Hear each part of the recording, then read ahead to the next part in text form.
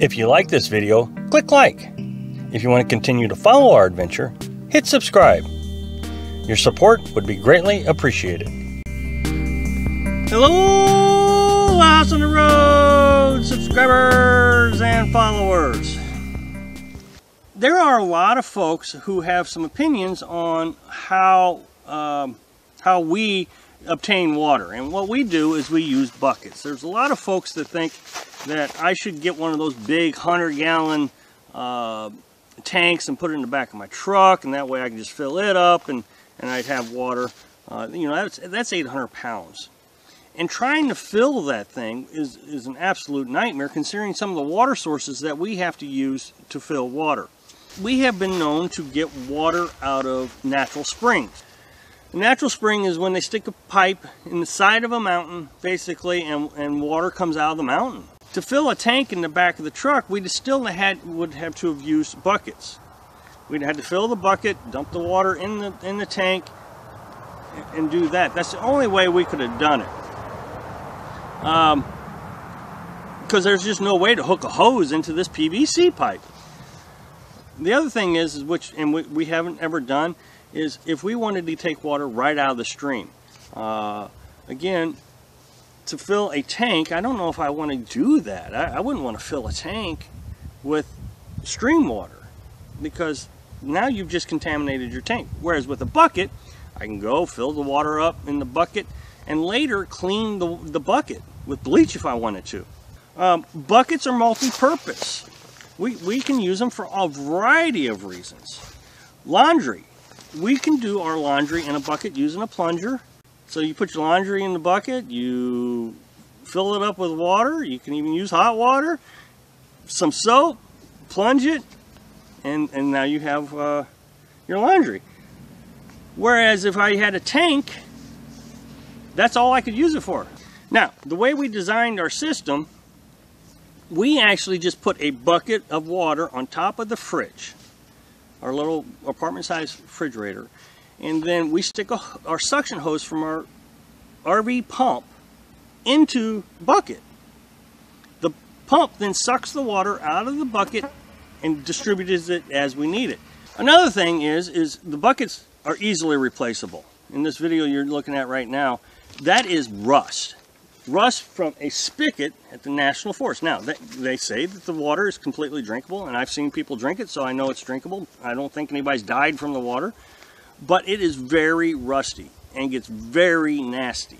So the thing is if you were to put this into a tank, you would have a serious problem trying to clean that tank, whereas either I can clean the bucket or I can just throw it away. If it's not cleanable, if it's just so nasty that we don't want to use it anymore. They're cheap. You can go to any store and pick them up, $3, $4, $5, very cheap. So easily replaceable. We can add to our collection of buckets. We remove our collection of buckets.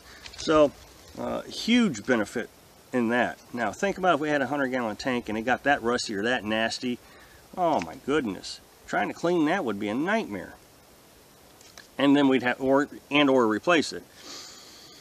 Okay, now I just want to throw this out. We have a Berkey water filter. I've already mentioned that. It's a 2-stage filtration system. You pour dirty water into the top of it.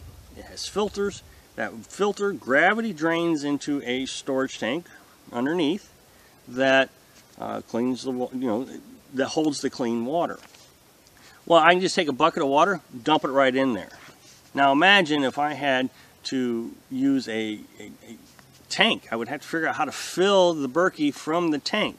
Another thing that we've done is, now that we've been at this a year, we've replaced the Berkey water filters. So what we did was, we took the old filters, drilled holes in the bottom of a bucket. You're seeing it right here. We put the old filters in those holes, and now, so our top stage here is filtering the dirty water, and then into the bottom stage is the clean water. Now, that clean water isn't drinkable. It's just cleaner than it was. And what our goal is to use these old filters to filter out, 90% of the contaminants, and then use the new filters to filter out the rest. And the idea behind this is it's going to preserve the new filters a lot longer. And we're already seeing the results of that very well. The new filter, the old filters, you know, we'd have to clean those once a week with all this rusty water. These new filters are a month old and we haven't cleaned them once. So the old filters are still filtering out a lot of contaminants. So, but here again, we wouldn't be able to do this if we didn't have buckets. So having a tank and buckets, again, would have been just more space that we would have had taken up. We still had to have the buckets. So instead of having the tank and the buckets, let's just have the buckets. Dry storage. This one's really nice. It does get damp in the camper sometimes. When we were in West Virginia, it was damp all the time. We were in the mountains and the clouds would come by and everything would get damp. We can store our food in there. Carolyn just had some wheat noodles, spaghetti noodles, and they all clumped together because it got wet just from the moisture. If we'd have put them in our buckets like we normally do, they would have stayed dry. You can put clothes in there, you can put blankets, all kinds of things, and it stays dry. They're stackable is another benefit. When you're ready to move, you just stack them up, lay them down in the back of the truck, and it only takes up, you know, it takes up a good length, but it doesn't take up much width. Very beneficial. Again, if I'd have had that tank in the back of the truck that everybody suggested, a lot of people suggested, I wouldn't even be able to use the back of the truck for anything other than that tank. Now the spigot, here's the big deal, and I saved this one to last, even though I talk about filling these tanks. If I'm right here at the National Forest, there is no way to legally fill that tank. You're not allowed to hook hoses up to these spigots. They don't even have threads on them. They don't want you to fill your tank. I can literally put my thumb over that spigot and shut off the water. There's no pressure to it. So if I were to design something and illegally take water from that, that water will not fill the tank because there's just not enough pressure to get the water up that high. So there are a lot of advantages to the system that we've used to live out here in the National Forest, boondocking, and have unlimited water supply. We got it because the buckets make it so flexible. So anyway, I hope that kind of clears up some of the information on how we use our buckets. So thanks for watching.